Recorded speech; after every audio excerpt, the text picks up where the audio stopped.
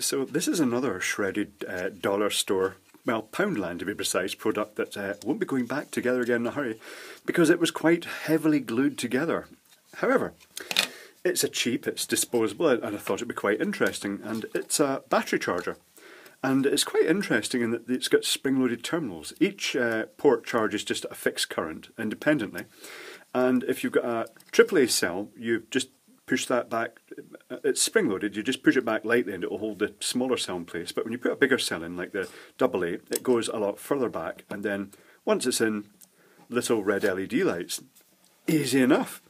So I thought, well, let's doodle it down what I think's inside it. And here's what I came up with. The 5-volt supply going through a diode to prevent it actually backfeeding into the computer when it was turned off, so you don't discharge the cell. 2 resistors to limit the current, 1 main resistor limiting the current to the cell, and another resistor that trickles a little bit of current through the LED just to show when the cell's charging and to light the LED. Technically speaking, the LED is not needed, but I kind of like it because it shows the cell is charging. So doing the maths, from the 5 volts you'd be dropping about 0.6 volts across the polarity protection diode, the anti-feedback diode, and you'd be dropping roughly 1.5 volts across the cell because that's the full charge voltage of a nickel metal hydride cell.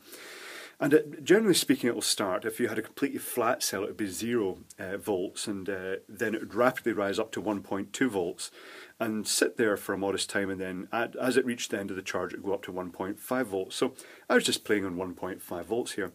So say that 1.5 being dropped from the 5 volts, 0.6 being dropped from the 5 volts, round it to about 2 volts, and that gives 3 volts to drop across the current limiting circuitry.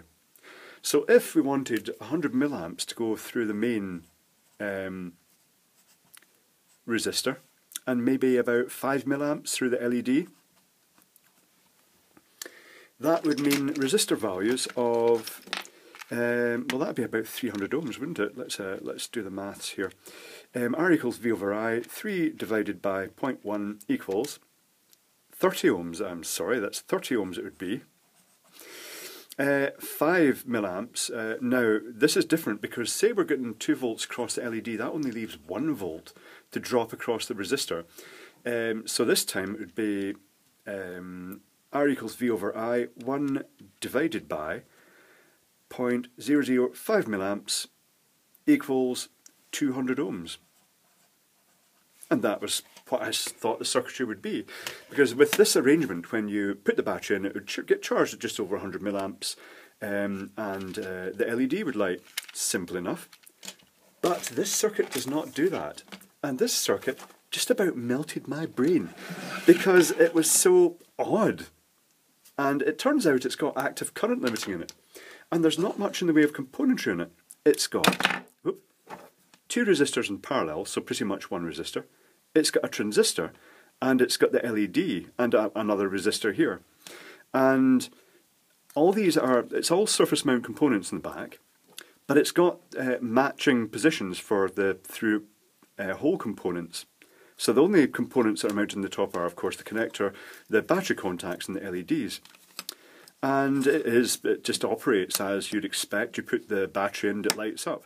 Now let me get the meter and show you the current here. So we'll get my trusty fluke.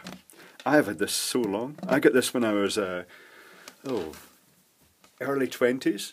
Oh, that was a long time ago. Oh, blimey, that is a long time ago. I've had this over 25 years. Okay. And it cost a fortune at the time, but the reason I bought the fluke meter was because it's very, very robust. It's got this real shock-absorbing case, and although it cost a fortune, it came from RS components, so it really did cost a fortune. It had the high energy protection. I just thought it was a really good meter at the time, and just splashed out in it. John Fluke manufacturer. It's made in the USA. I didn't realise that it was actually American made. But this one's got the high energy fuses, and this is before even they started introducing the category ratings of meters. Great meter, it's been very good. So let's turn that round to DC current, and we'll stick it in line with the battery and see what sort of current's going in. Oh, this is going to be a bit tricky, particularly given the spring-loaded doodads now sort of popped out. So I'll hold this on to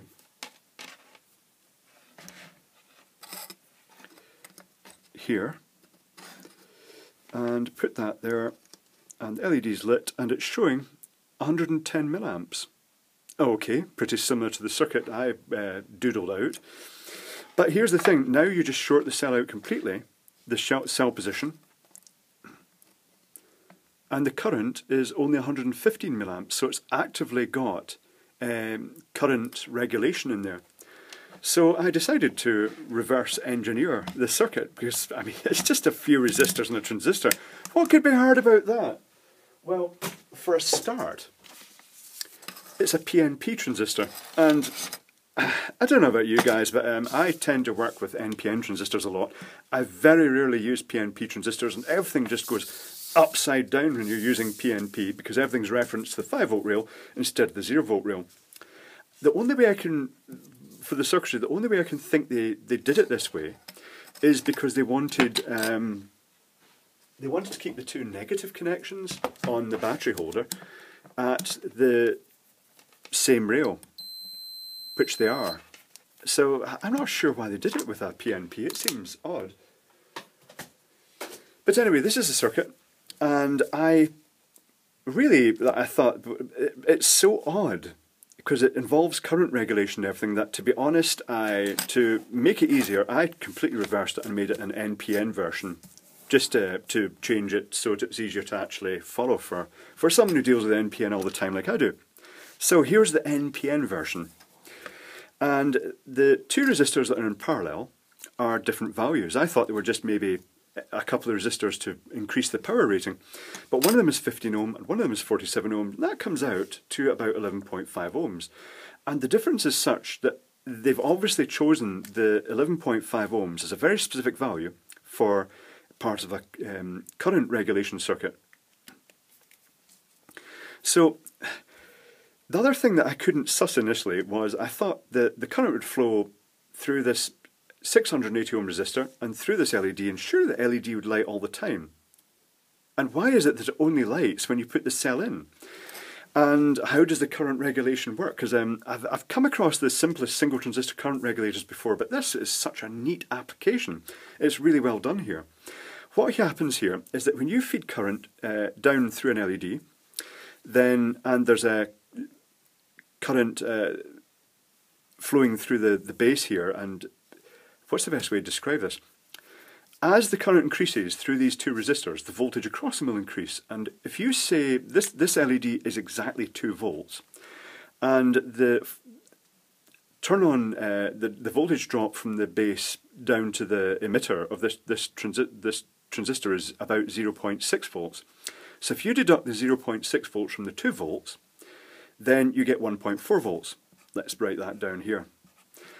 And what actually happens is, because as the voltage is going up across these resistors as the current increases, basically the emitter voltage that the base is referenced to actually rises up above the ground rail. And as soon as it goes up to about 1.4 volts in this case, the transistor will start turning off, and it will sort of balance at that point. And if you then work it out, so we're looking for about 1.4 volts to appear at this point before this transistor will start turning off, the 1.4 plus the 0.6 volt of the base to emitter. So if we do the maths and we go I equals V over R, so that's 1.4 volts divided by 11.5 ohms equals, it comes to about 120 milliamps. And that's roughly what it was limiting the current at. So that's how they're using the LED here as a voltage reference, a fixed voltage reference, to get that 1.4 volts, the 2 volts minus the 0.6 of the base. But why doesn't the LED light all the time then? And the answer is because if there's no current flowing through here, then the voltage actually has to rise up here to actually raise the voltage at that, to actually raise the base voltage to the point that LED will light. So if there's no cell in place, the current is just going, it's going through this, it's going from 5 volts through this resistor. Instead of going through the LED, it's just seeing basically a 0.6 volt junction there. So the voltage falls to round about 0.06 volts and the LED doesn't light. that just about melted my brain trying to work all that out. So much happening. It's a simple enough circuit, and it certainly does have that feature that if you put in a bad cell, it was short-circuited. Whereas on the doodle I did, if you stuck in a bad cell so that actually saw about, say, 4.5 volts across that, what would the peak current be? It wouldn't be dramatically higher, would it? The current flowing through this resistor would have gone up to I equals V over R, 4.5. It would have been divided by 30 ohms. The current would have gone up to 150 milliamps. But interestingly, through this one, because it would probably be multiplied a lot more here, because suddenly it would be 4.5 volts, that would be 2.5 volts across that lower value resistor, 2.5 divided by 200 ohms, and it's only 12.5. You know, it wouldn't have been too bad. It would only be about 160 or 170 milliamps, so it would actually still have been within the USB rating, which suddenly makes me think this would have been such a simpler circuit, and there's no transistors.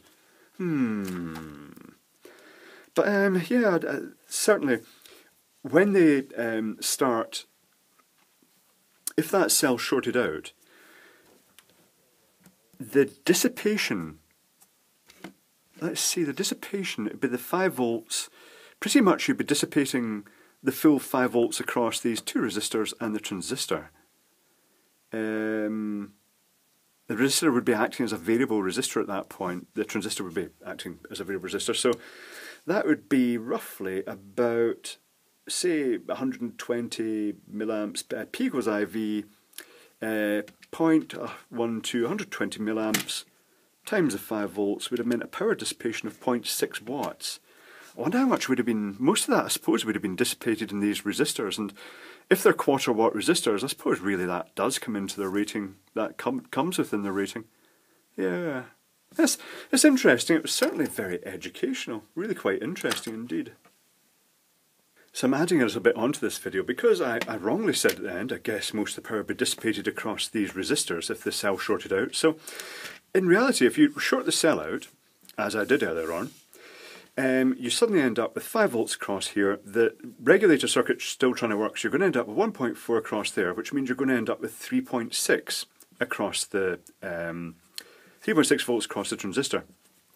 So that means the short circuit current was about 120 milliamps. So the power dissipation of the transistor, if that happened, would be 3.6 volts times 0.12, and that comes out about 0.43, 0.43 watts.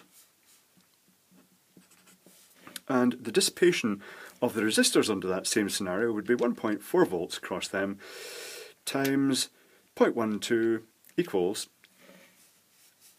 say, 0.17 watts. So, well within the rating of those little resistors, but I'm not convinced that these little transistors at the back, these little surface mount ones, are going to actually handle 0.4 of a watt. And if they do fail, if these transistors just go dead short circuit, as transistors usually do, then potentially the cell current, the charge current from the 5 volts supply, is going to be limited only, let's say, if it was a dead short circuit, if the cell was faulty, then it would be 5 volts would end up across those resistors, so that would be I equals 5 divided by 11.5 ohms, means that suddenly 0.4 of an amp should go through that channel. Now, if you damage the channel like that, if the transistor's gone short circuit, and then say we've got 1.5 volt the cell there, then the current, the charge current, in those circumstances is going to be 1.5 plus what voltage? 1.4. Actually, no, 1.5. It would be the cell would be basically in series with 11.5 ohms. So that would be 5 minus the 1.5 of the cell would be 3.5 volts divided by 11.5 ohms means the cell will be charging at 300 milliamps continuously, and also there'd be nothing stopping it back feeding. But talking about back feeding, if you take the meter and you stick this cell in and it's not charging, you've turned your computer off, then the voltage that this cell puts on the USB port, is this going to stay put? Try and make it stay put here. The voltage it's going to put in the USB port is going to be 1.36 volts. And the leakage current at that voltage will be 19 milliamps. So in other words, this thing will not fully at the full voltage, but it will certainly try. It will try feeding back into the USB port, and it will try, if you put two cells in. Oh, look, that connection. Oh, that's not very well soldered. If you put two cells in this, I guess it would just try back feeding to the other cell as well. And once again, this is where my circuit, the simpler circuit, wins, because there's nothing, there's no transistor to go short circuit, and also there's a diode there preventing current flowing back into the circuit, and there'd be a diode in each channel of the two channels. So what is it? Leakage current of these is going to be 5 nanoamps at best. So, you know, near enough no discharge at all. There's certainly not even any leakage between the two cells. So you know what? I don't know why they did the circuit this way. It seems slightly overcomplicated, and they could have saved and made actually a better design just by going with this sort of resistors. Yeah, very odd, very strange indeed.